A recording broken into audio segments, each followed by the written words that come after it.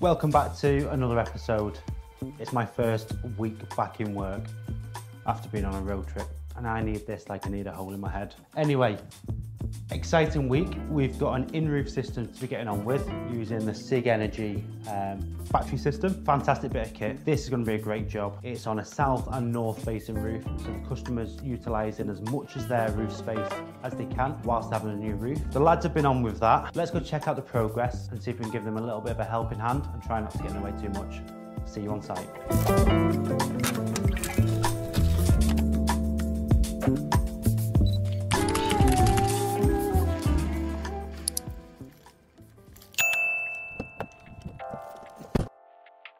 So here we are at our first job this week. It's 12 panels, 6 that side, 6 that side. Customer's having a new roof, so we're going in roof. It's a south and a north split due to the fact that scaffolding's already up. Oh, somebody's having a door fitted. Let's go see what the lad's been up to. Matt's on in the garage with the electrical side. Dale's up on the roof. Let me go and show you what they're doing.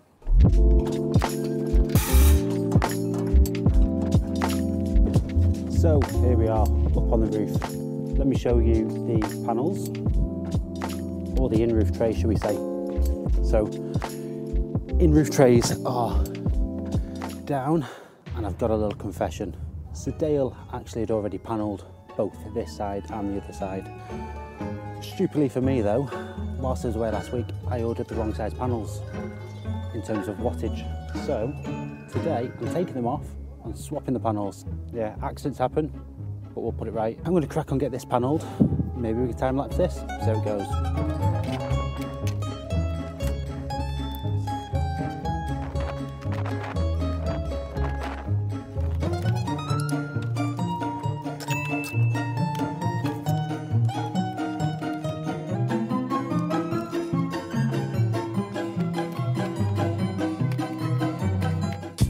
The last panel on this side to go on, and I mentioned it before in some videos, but I'll just show you again. What we like to put on is the arc box. So the arc box is basically just an enclosure.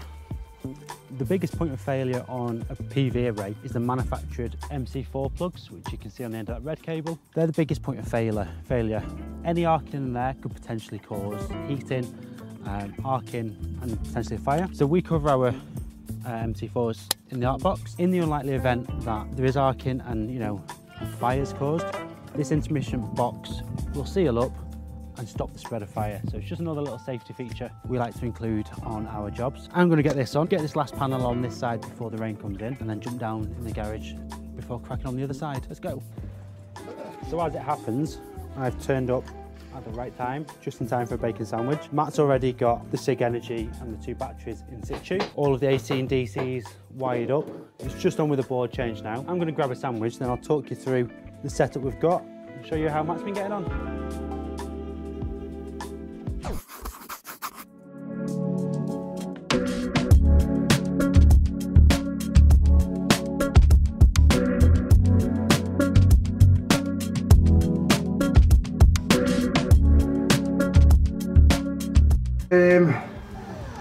I need loads of washers back.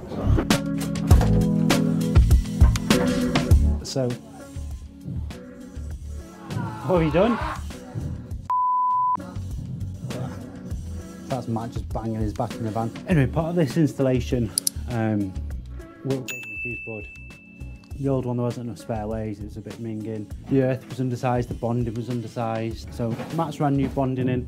Bonding's been upgraded. New boards going on with SPD protection, all RCBOs. I don't know if you remember, there were some loose cables along this back wall, which has now been put in some sort of containment. A couple of sockets added, so we're not using extension leads.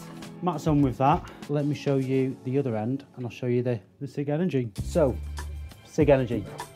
What do we know about the Sigenergy system? First of all, it combines inverters and batteries. The inverters can be spec'd to suit your needs, so a 3.68, 6 kilowatt, 8 kilowatt, and so on. Battery-wise, it's modular. You can have up to 6 batteries in any one stack. So this system's got 2 It's got two 8 kilowatt batteries combining a total of 16 kilowatt hours of storage. That's paired with a 6 kilowatt inverter on this job. Sigenergy are launching, I believe it's the 10 and the 12 kilowatt batteries. And you can mix and match batteries in any configuration, in any order, up to a maximum of 6 batteries. We can also add to this a Sigenergy EV charger. These are quickly becoming one of the most popular brands in the country in terms of the installation, the flexibility, the price point. Fantastic bit of kit. So the Sigenergy stack in this scenario, we've got it in the garage. We've got our DC isolators up above. So we've got the north and the south roof on its own MPPT. AC isolator, generation meter. Cabling comes down the side nice and neat and tucks away. And we mount all of that on a fireboard just because it looks a lot neater. I really like the Sigenergy. The app's great, easy to use, handover's fantastic. And I think it looks pretty decent as well. I'm going to leave Matt to get this fuse board finished off. All the circuits terminated. Get on with the south side of the panelling, swap those over. And I might even show you a little bit more about the GSE Inroof kit and how that actually functions. Little update. First job back from holiday. Don't know, never goes to plan. Got a CT1 on my lip there. So panels have been swapped over. They're the right ones now. That's what you get for ordering panels whilst you're away in Switzerland. Anyway, they're all done. Zappy's on. Matt has nearly done the board, making absolute banging progress. We've lost the CT clamp on the meter for the battery, so we can't commission it, which is a bit of a nightmare. Fortunately though, we've got a delivery tomorrow, so we'll pinch one out of that kit, come back over, throw that on here, get it commissioned. Customer seems happy enough. Yeah, just really frustrating when things don't go to plan, but it's how you deal with it when it's going that way, I suppose. So I'm going to shoot off, get this van empty because it's loaded up to the top with rubbish and cardboard, and we'll come back tomorrow. Let's see how we get on tomorrow. Saturday morning. No, let's start that again. Saturday morning. So we've not managed to get the job finished yesterday, and the reason why is this little bad boy. So the Sigenergy Modbus meter and CT clamp, forgot to order it because I was on holiday. No, in fact, I didn't forget to order it. I ordered it and it was never put on the delivery note. Anyway, I've got to go and fit this. I was planning on going skydiving today. That's that out the window, so instead I'm working. I'm going to fit this Modbus CT clamp, then I can get the battery and system up and working, commissioned, handed over to the customer, and then we're all done. So it's taking a little bit longer than it should have. Maybe I shouldn't have booked an installation for the week I got back off holiday and tried to organise it whilst I was away. Nevertheless, we're done, or we will be done. Let me talk to you about GSE Inroof panelling system. So there's mainly two types of Inroof systems on the market now, GSE and Viridian. Viridian supply their own panels with their Inroof system. GSE is a generic mounting or Inroof system, and you can choose what panels you want to go into that. So I first learned how to do GSE probably 10 years ago now, when I was subcontracting to a company called Eco2 Solar, who I believe have now been bought out by E.ON, I think it is. So they're owned by E.ON, but they do all of the new builds up and down the country. So those panels you might see where there's 2 or 3 in a site, probably done by Eco2 Solar. Anyway, let me lay out a couple of trays and I'll show you some tips on how I do it. So these are the trays. Maybe 5 or 6 years ago, I'm not too sure, you would have 1 tray per panel. Now we're using half cells, so you get 2 trays per panel. The way you install it, bottom row flashing, goes down over your tiles, and then your bottom tray, followed by your second tray. Flashing goes down the side there for as long as you want. And then you get a top ridge piece which fits over like so, and tiles can be dressed around it. But I want to show you something. This might be more useful for the installers, but it's also good to know for the homeowner as well. Let me slide that down a little bit.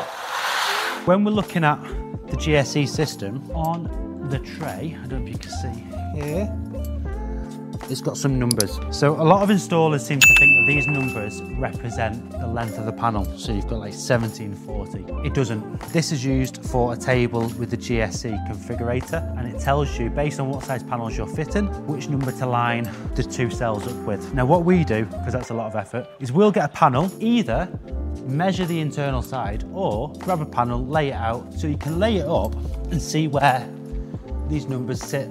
Now the importance of that is we want the end of the panel to finish at the end of the tray. We don't want the panel to be going over the tray. It's just not ideal. What that also means is if you get these numbers right, if you're double stacking them, the next tray here will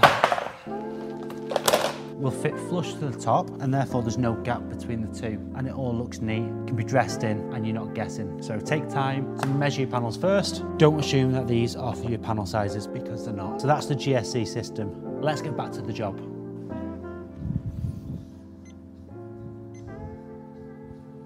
There's a Zappi being installed on this property. Still, in my opinion, one of the better chargers on the market. I've added a CT clamp around the solar, so just on the MyNG app, the customer will be able to see what the solar's doing as well. I still really like the screen on the Zappi. Can't say I'm the biggest fan of the Zappi Glow, but the Zappi 2.1 or whatever it is, 1.2. This Zappi thoroughly enjoy installing.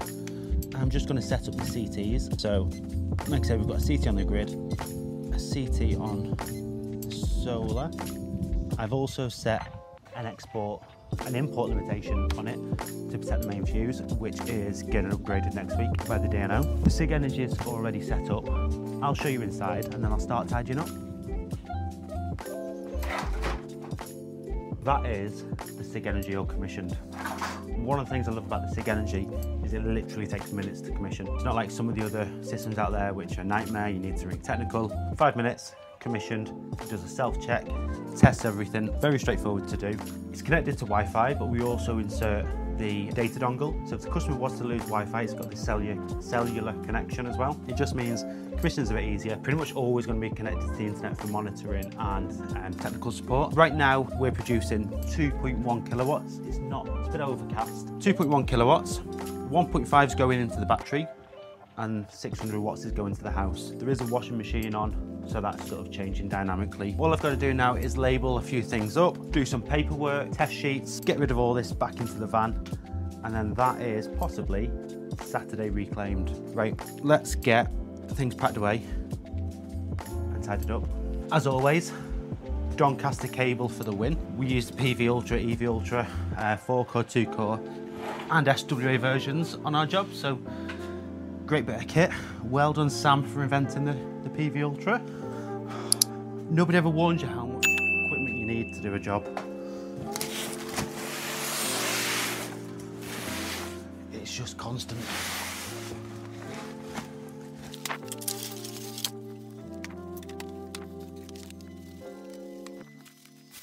So that is us all completed.